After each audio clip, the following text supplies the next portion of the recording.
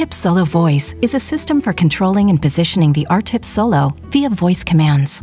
Connect the supply line to the ARTip SOLO Voice and then plug the supply line into a suitable power outlet. Press the power switch to start the ARTip SOLO Voice. The power switch will light green. Connect the dongle to the USB interface of the ARTip SOLO Voice marked headset. The start process usually takes about 1 minute. Use the connection cable to connect the ARTip SOLO with the ARTip SOLO Voice. The Y cable allows simultaneous connection of the ARTip SOLO Voice and a joystick to the ARTip SOLO.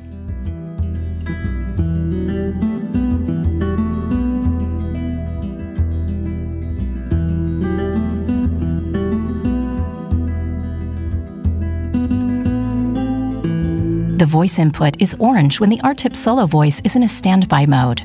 The voice input field lights up green when the keyword solo is recognized. Solo, Speed 2, Speed 3.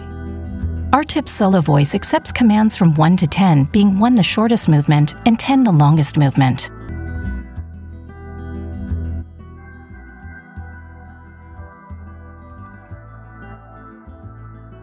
The keyword move will repeat the last movement performed by ARTip SOLO Voice. The keyword speed, followed by 1, 2, 3, adjusts the speed of movements of ARTip SOLO to 3 preset speed levels.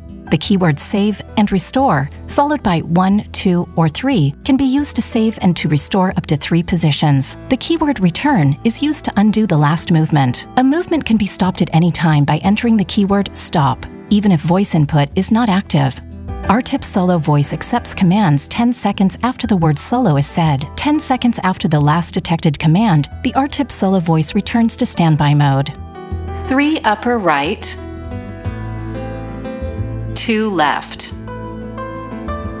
Move. 2 out.